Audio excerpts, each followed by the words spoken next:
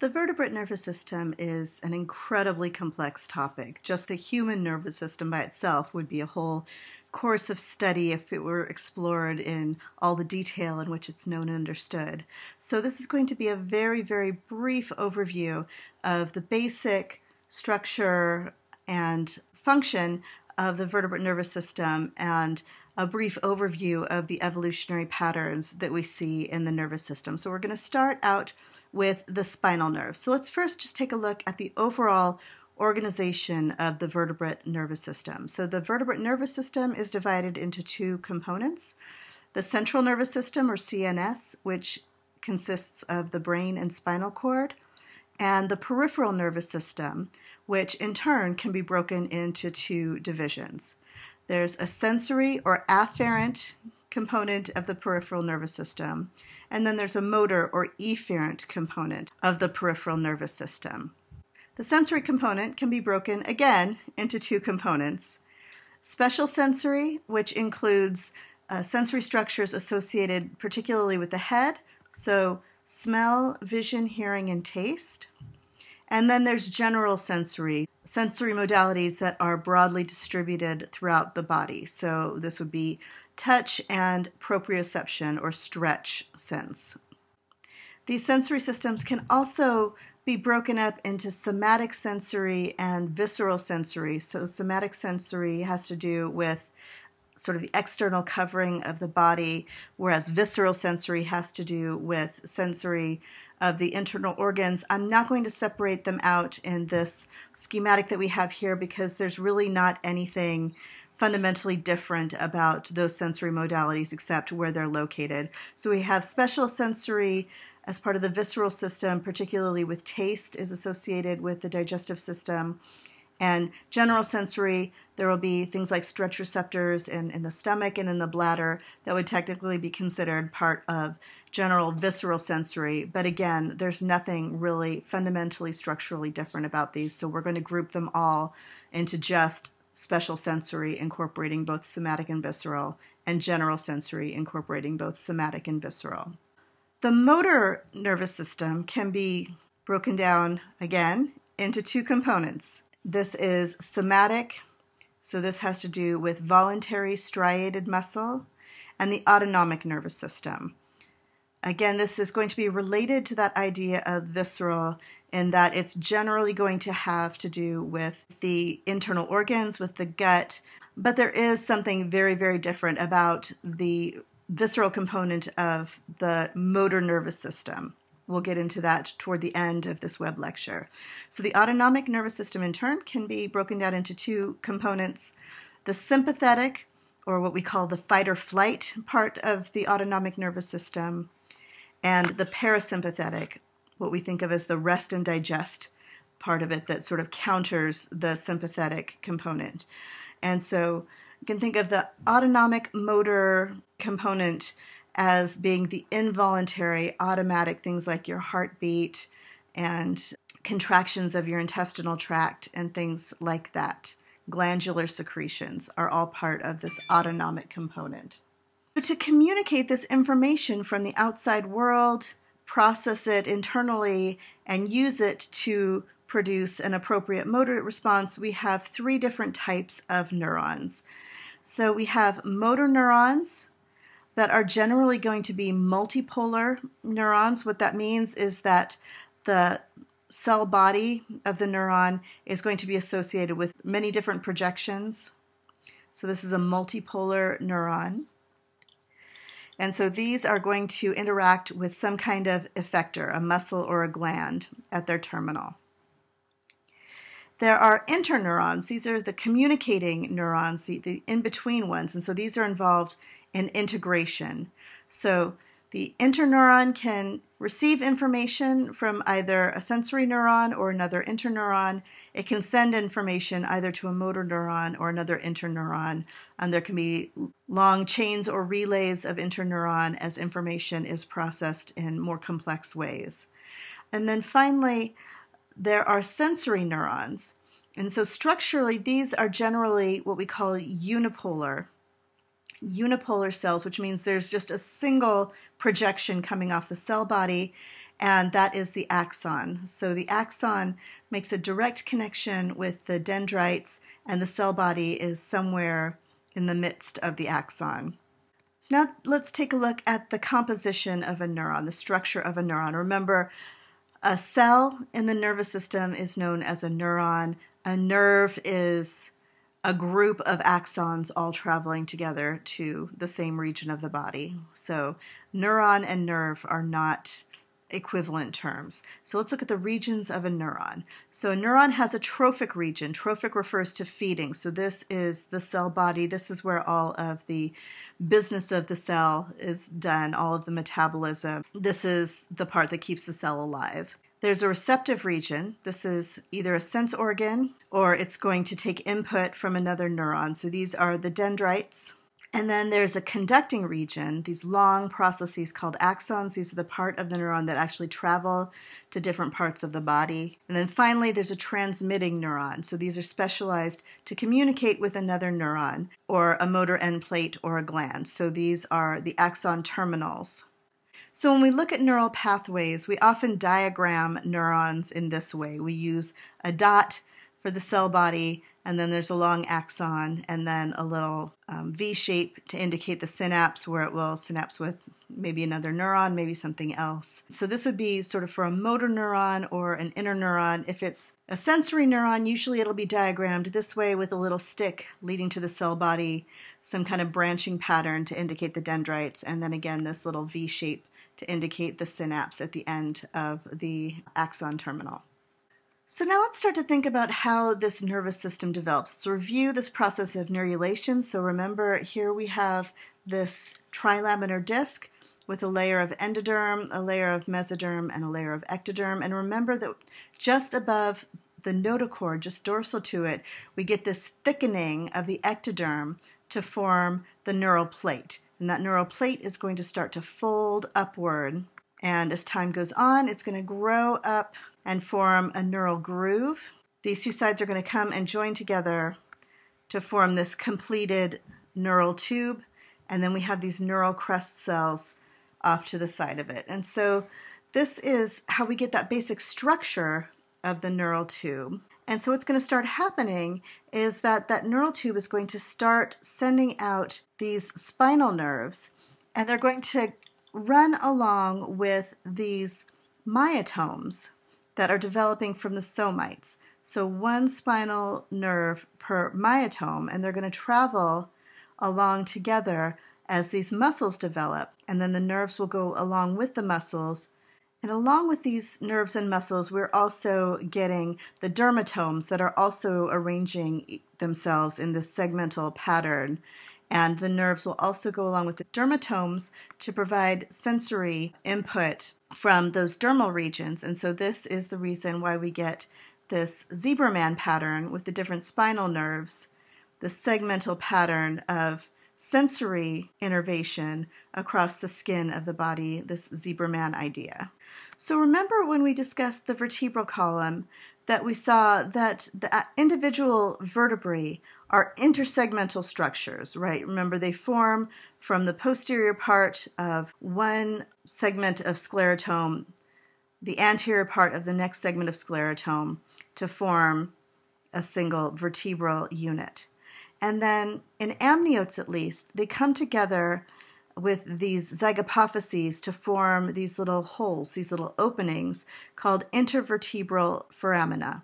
These little holes are going to be segmental. This is where the spinal nerves are going to emerge from this neural canal that's formed by these neural arches. So this is going to be the neural canal, and these openings are where the spinal nerves are going to emerge, and they're going to emerge segmentally because remember, they're right in between these vertebral segments. And so what we see are these segmental neurons coming out. This is with the vertebrae removed all along the vertebral column, and each is going to be associated with one of these vertebral units. So in most vertebrates, the nerve cord actually runs the entire length of the vertebral column as a single unit. But in some, such as mammals, which is what this diagram is based on, amphibians, some fish, the posterior spinal nerves diverge from the main spinal column before the end of the vertebral column. And so they end up looking like these little wispy strips of these spinal nerves that are going to travel down to their particular segment before emerging, but it's not going to stick together as a coherent unit throughout the entire length of the vertebral column. So we call this sort of wispy part of it posteriorly the cauda equina, which literally means horse's tail. So now let's take a look at the general anatomy of a spinal nerve, so one of these spinal segments in an amniote. If we look at a cross-section through the vertebral column, what we see is there's a central canal. So remember, we have a dorsal hollow nerve cord. So this is the hollow part that's filled with cerebrospinal fluid that's circulating throughout the central nervous system. And then there's this area of gray matter in the center that forms this sort of butterfly shape. And then it's surrounded by white matter. So the difference between the gray matter and the white matter is that the white matter consists of myelinated axons. These are projections from the neurons that are traveling somewhere. So it's the myelin sheath around the axon that makes the white matter white. The gray matter is primarily cell bodies in this inner part. So the gray matter has several different regions. So there's the dorsal horn of the gray matter dorsally. There's the ventral horn of the gray matter, and then there's a lateral horn of the gray matter. What we find in the dorsal horn is primarily sensory neural structures. So we generally have sensory input in the dorsal horn. The very most dorsal part is going to be somatic sensory. This more middle portion is going to be visceral sensory. In the ventral horn, we have primarily motor neurons. So this middle part is going to be autonomic efferent nuclei, so autonomic motor neurons, and then the most ventral part is going to be somatic motor neurons. These sensory fibers are going to enter the dorsal horn of the gray matter through a dorsal root. So this nerve here is called the dorsal root, and the cell bodies for those sensory neurons are going to be located outside the central nervous system in a structure called the dorsal root ganglion. So remember that a collection of cell bodies outside the central nervous system is known as a ganglion. A collection of cell bodies within the central nervous system is known as a nucleus. So we've got a dorsal root ganglion where the cell bodies for the sensory neurons are located. The motor neurons leave the central nervous system through the ventral root. So this nerve here is called the ventral root. The dorsal root and the ventral root will join together just past what you can see here to form the spinal nerve. So we've got afferent or sensory information coming in through the dorsal root with the cell bodies located in the dorsal root ganglion. Here's an example of the sensory cell body. Remember this unipolar cell. And then the efferent signals are going to flow out from the spinal segment through the ventral root. So let's take a look at why we get this arrangement and why the cell bodies are found where they are. So we're looking now at the early development of the spinal cord just after this neural tube closes up. And what we find initially is the single layer of columnar cells. So this is called a pseudostratified epithelium. It looks really thick, but in fact it's only a single layer of very elongated cells. And this is known as the matrix zone. This is going to be the proliferation zone where cell division is happening. So a little bit later in development, what we see is cells migrating out of this matrix zone and forming another zone called the mantle zone. And in the mantle zone is where these cells are going to start differentiating into neurons. So here we have developing multipolar motor neurons here in what's going to become the gray matter in this mantle zone. So here we're looking now at a more schematic cross-section through this developing spinal cord. And so we've got a central canal. Remember, that's the hollow part of this dorsal hollow nerve cord. We've got a thin mantle zone, which is going to remain very thin structure that is generating or undergoing mitosis generating the new cells, and this thickening mantle zone. And we start to see the formation of this other zone called the marginal zone outside. This is where these processes from the developing motor neurons are starting to leave this mantle zone, and these axons are going to start to form this marginal zone. So over time, we see both the mantle zone and the marginal zone expanding, eventually starting to take on this sort of butterfly shape that we saw before.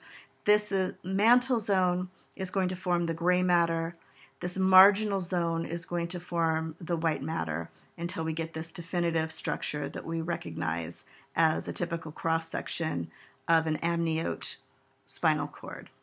So this figure has a lot more detail than you need to worry about. Let me tell you exactly what I want you to notice. So this shows the migration patterns of these neural crest cells. So here's the neural crest population sitting on top of the nerve cord, and there are going to be different migration routes. So there's going to be a dorsolateral migration route that's going to send streams of neural crest cells that are going to form things like pigment cells, and then there's a ventrolateral stream that's going to stay close to this neural tube, just medial to the somite.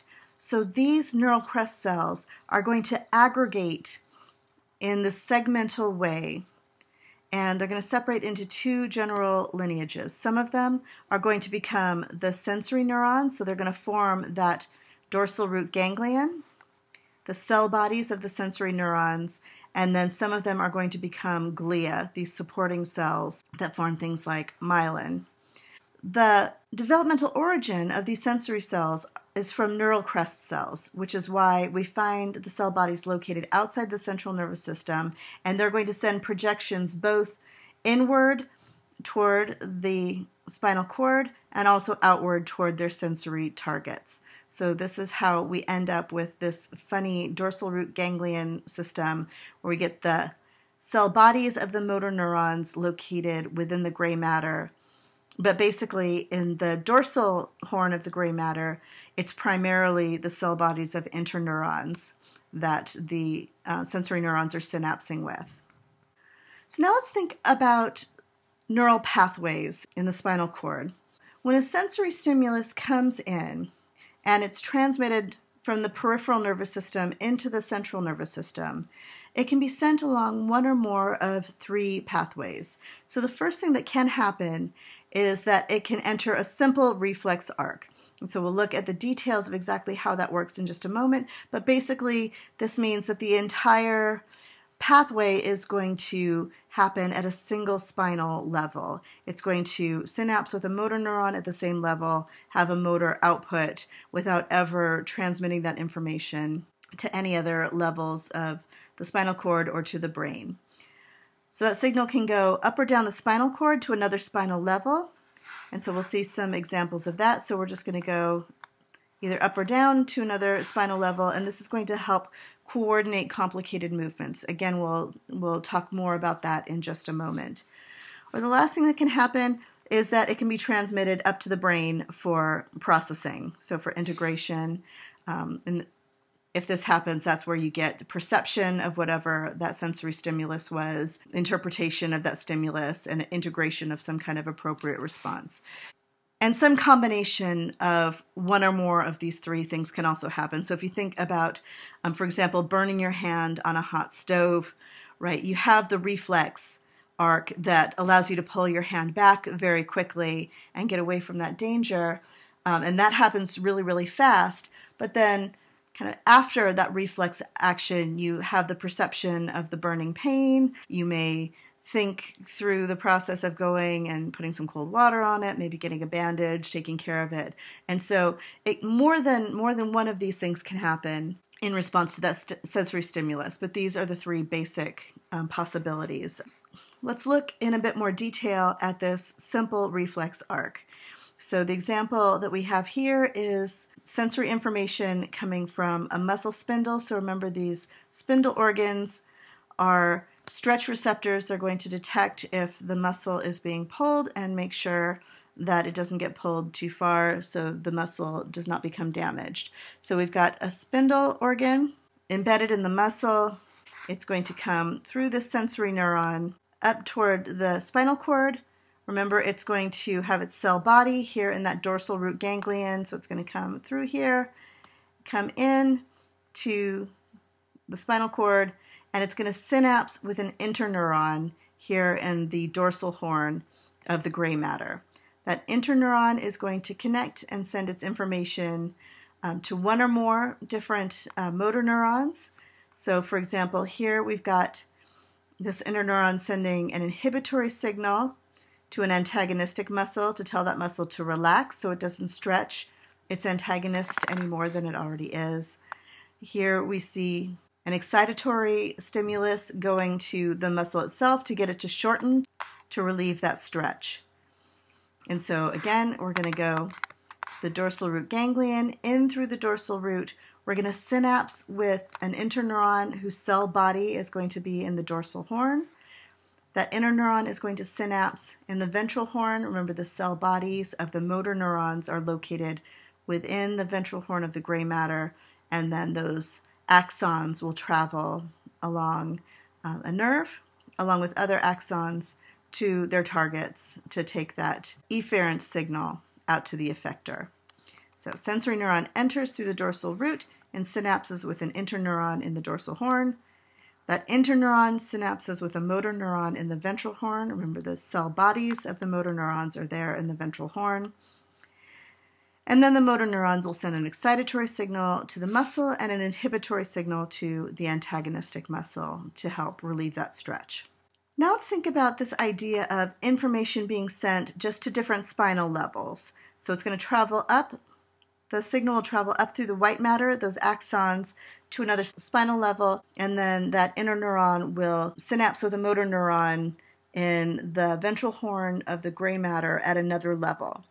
Why would it do this? So this has to do with the idea of what we call central pattern generators. So this is the idea that very complex movements, things that require a lot of different muscles to move in a very coordinated way, are really handled at the level of the spinal cord.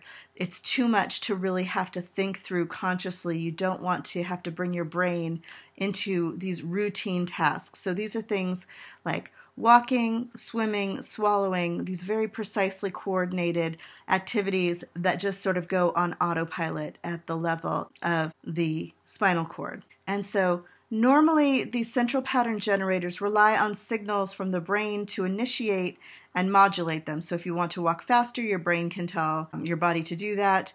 You can modify these patterns, but you don't have to, right? You can just walk completely mindlessly, and once you've started that motion, your body will just keep doing it until your brain tells it to stop, pretty much on autopilot. And so this was discovered many years ago when they would actually disconnect the brain of cats from the spinal cord, and they would support the cat's body and put their feet on a treadmill. And as long as the treadmill kept moving, these what we call decerebrated cats, these cats that don't have any connection between their brain and spinal cord, would just keep walking on the treadmill in a very normal way. It looked like a completely normal cat walk. So this is just the spinal cord creating that walking pattern, and we see it in lots of kind of routine, everyday, but complex movements. So this last pathway where the information is carried up to the brain for processing, we will deal with in more detail in the next couple of web lectures when we start to think about cranial nerves and the brain. So we're going to leave these pathways here for now at the level of the spinal cord. So now let's take a look at the evolution of the structure of the spinal cord. So this is a diagram of a cross-section through the spinal cord of a lamprey. So myelin is a synapomorphy of the gnathostome. So there's no white matter in the lamprey. This is all gray matter. When we start to get into tetrapods, this is where we start to see this very distinct kind of butterfly pattern of gray matter and white matter. And then in amniotes, we see this very typical structure of the motor ventral horns, the sensory dorsal horns, and all surrounded completely by white matter.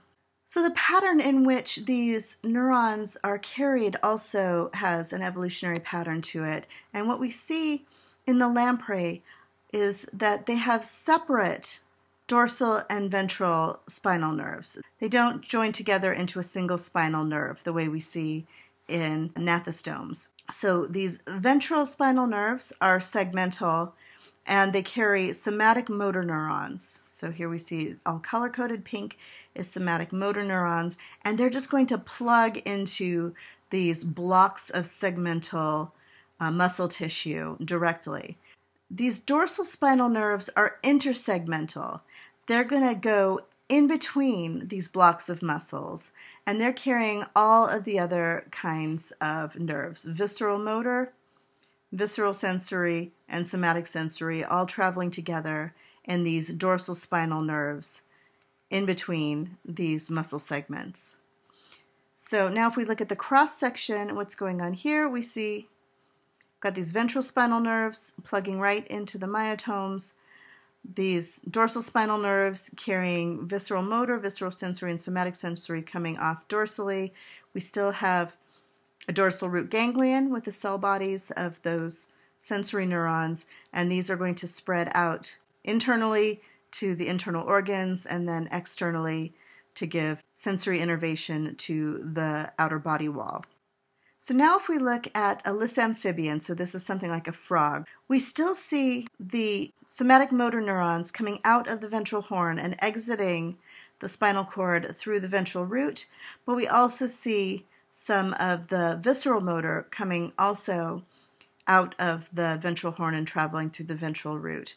But still, like the lamprey, we see some of this visceral motor coming out through the dorsal root and traveling along with the sensory neurons out through the dorsal root ganglion and then rejoining the rest of the motor neurons beyond this short spinal nerve. So this is where those two roots join together into this very short spinal nerve before they diverge out to their individual targets. So with somatic sensory going out to the body wall, visceral sensory traveling along with visceral motor, and somatic motor to the more interior parts of the body.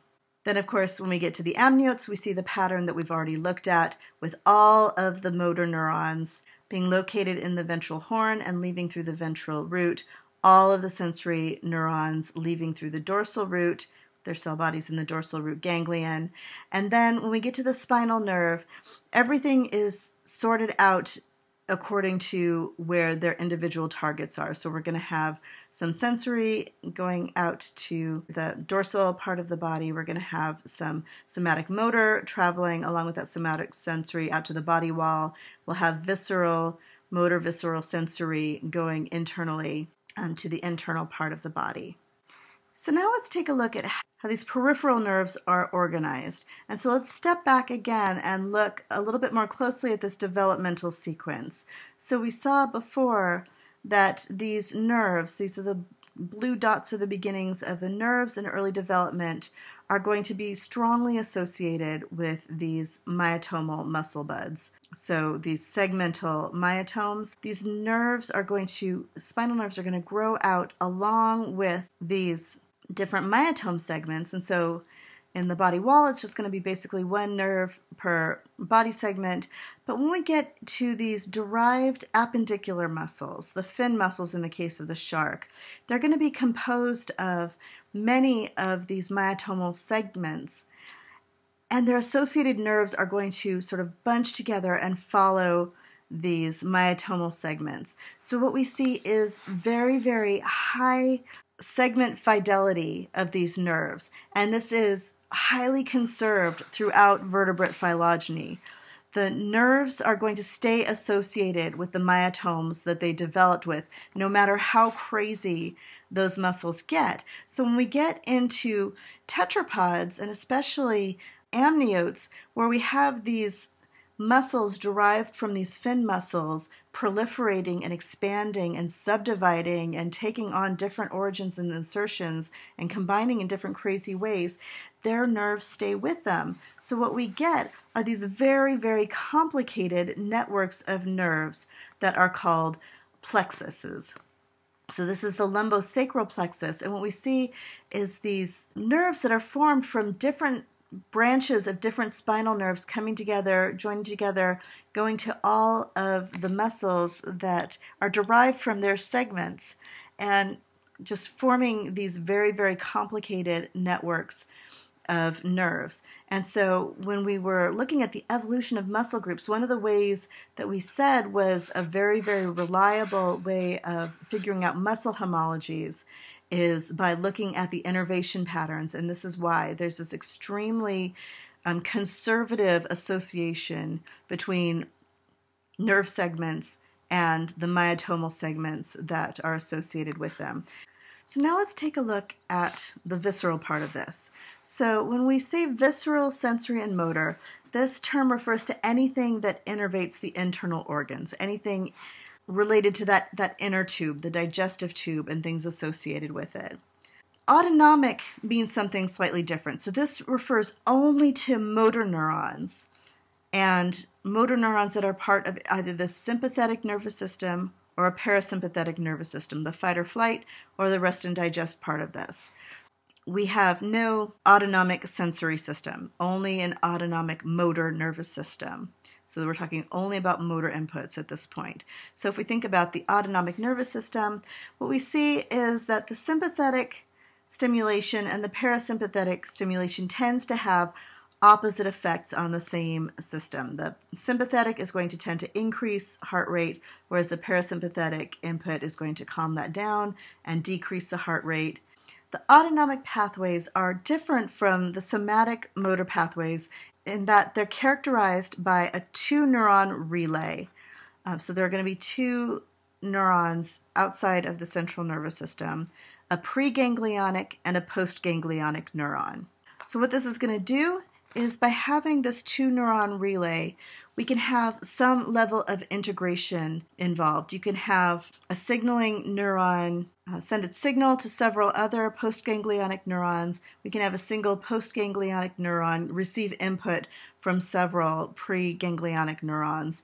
It allows some level of integration right there at the level of the neurons. So let's look at these autonomic pathways now. So sympathetic motor neurons synapse in a structure called the sympathetic chain. So this is going to be located just outside the spinal cord, just outside the vertebral column.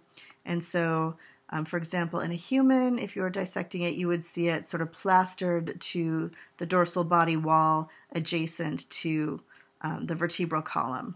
And the sympathetic chain is connected to the spinal nerves by these structures called gray and white communicating rami. So here we see them here. Here's the spinal nerve, the dorsal root joining together with the ventral root to form the spinal nerve, and then these communicating rami going to the sympathetic chain.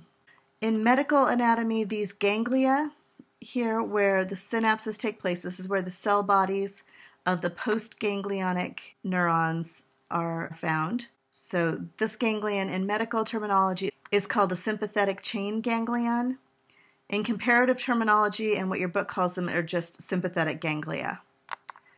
So now let's look at this whole pathway in terms of an autonomic pathway.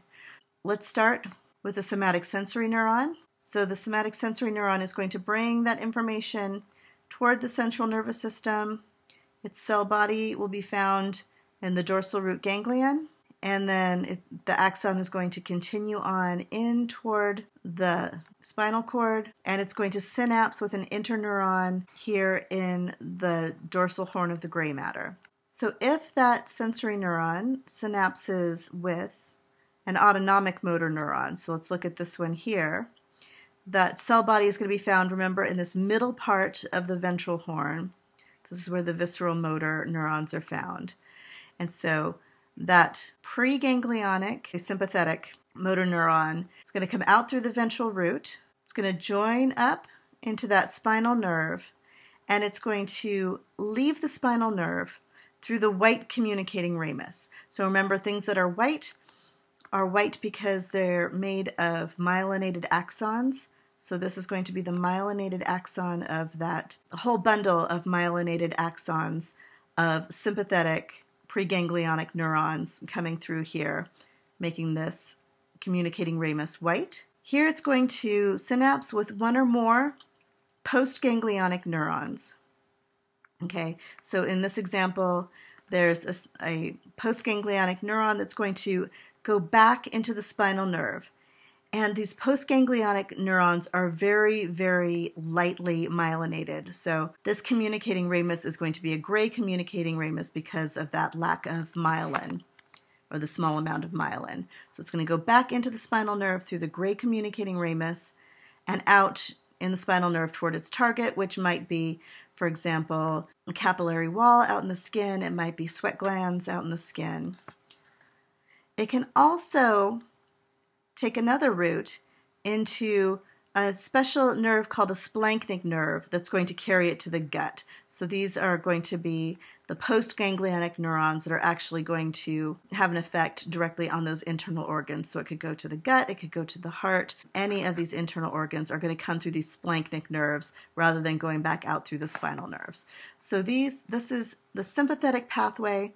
They're going to synapse within this sympathetic ganglion or sympathetic chain ganglion and go either back into the spinal nerve toward peripheral targets or into a splanchnic nerve to go to visceral targets. If we think about the parasympathetic pathways, the parasympathetic motor neurons synapse in ganglia that are either very close to their target organs or sometimes in the wall of those target organs themselves. So these parasympathetic motor neurons are going to come mostly from the sacral region and also from cranial nerves. We'll talk about that more when we get to the web lecture on cranial nerves. So this is often known as craniosacral outflow. Because of this, what we saw just now in the sympathetic pathway, the sympathetic pathways have very short preganglionic neurons. They're just basically coming right out of the central nervous system and synapsing right away, and they're going to have very, very long postganglionic neurons. And the opposite is true of these parasympathetic pathways. They're going to have very long preganglionic neurons and very, very short postganglionic neurons right there in the organ or very close to it. So to summarize what we've done in this web lecture, we saw that the nervous system in vertebrates is organized around somatic and visceral, sensory and motor neurons in a peripheral nervous system joined by interneurons with a central nervous system. We saw that the cell bodies of different kinds of neurons are found in very distinct locations because of their developmental origin. So somatic motor neurons differentiate within the neural tube itself and have their cell bodies in the CNS within the gray matter of the neural tube, whereas sensory neurons differentiate from neural crest cells outside the CNS, and so they're going to have their cell bodies located in these dorsal root ganglia outside of the central nervous system. We saw that amniotes have distinct dorsal and ventral roots that join together into a single spinal nerve.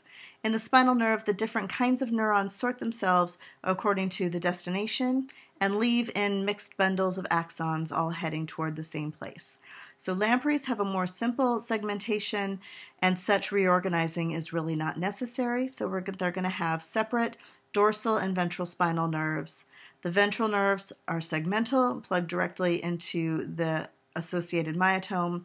The dorsal nerves are intersegmental and carry visceral and sensory axons between blocks of muscle to their targets. And then we saw that amphibians have sort of an intermediate state in between those two.